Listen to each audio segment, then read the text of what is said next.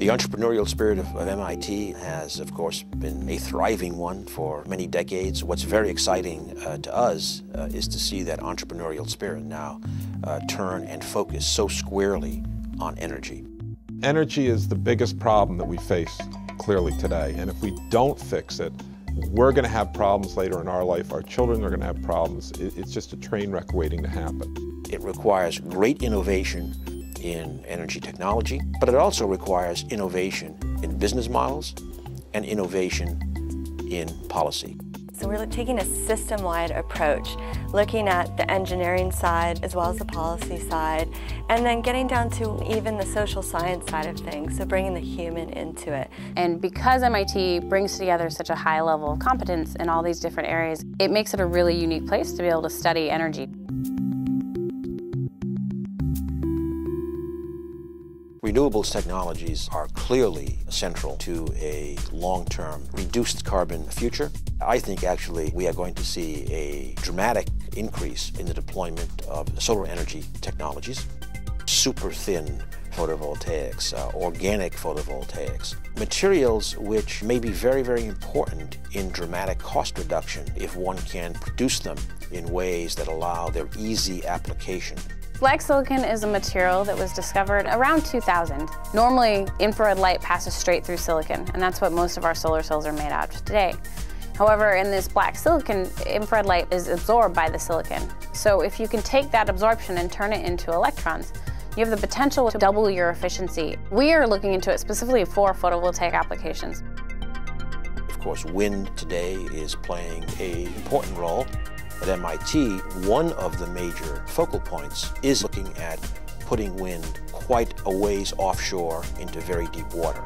People who used to be doing work in petroleum platforms are now adapting that to the question of how can we put a 5 or a 10 megawatt wind turbine in deep water. So, let me give you a final test.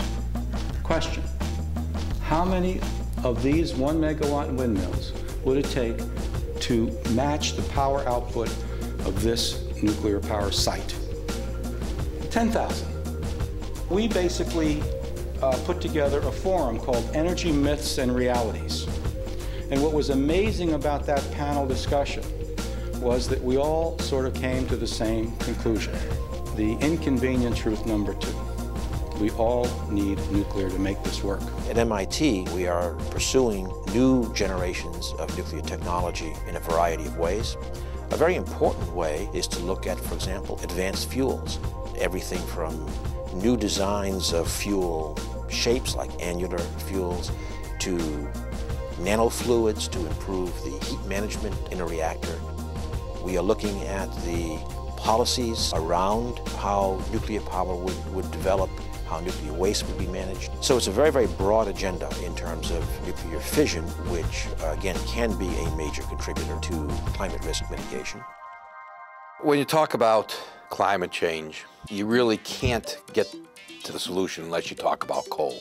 Coal puts out about 40% of the world's CO2 emissions. So what's going to replace coal in the coming decades? Carbon sequestration is a way to burn fossil fuels without having their emissions go into the atmosphere.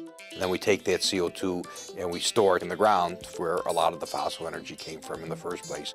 One of our programs, a carbon sequestration consortium, is viewed as a pioneering program in not only exploring the issues around carbon sequestration, but frankly in raising its level of importance in the broader national and global discussion. For carbon capture and storage to really be successful, it's going to take both a mix of policy and technology to move us forward.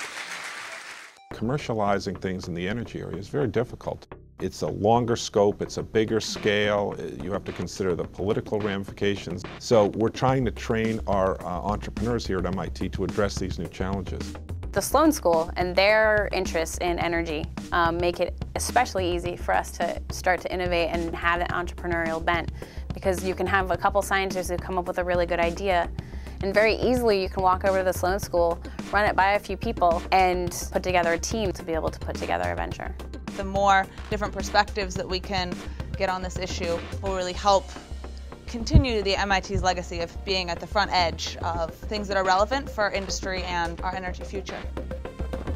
Everybody wants to get involved in energy. The question is, how do you do it? No one's going to solve this by one singular Herculean effort. Being a convener across the whole innovation chain is another critical role by our alumni. Alumni have connections in industry and in finance and out in the field, whether they're doing research or working for companies that they can bring back to MIT. It's our mission. We want to bring our knowledge to bear on the world's greatest challenges, and that's what we're doing. Today's frontiers can't be found on a map. They're being explored in our classrooms, in our laboratories, in our startups. I'm confident that's what's happening right here at this extraordinary institution.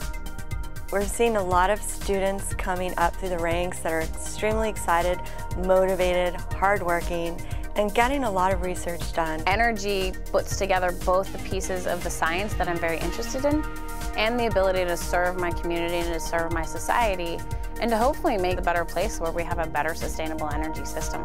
Today, as we face the deeply linked challenges of economic insecurity, energy insecurity, and global climate change, we should see a profoundly hopeful, practical path to America's future through rapid, sustained, broad-based, and intensive investment in basic energy research.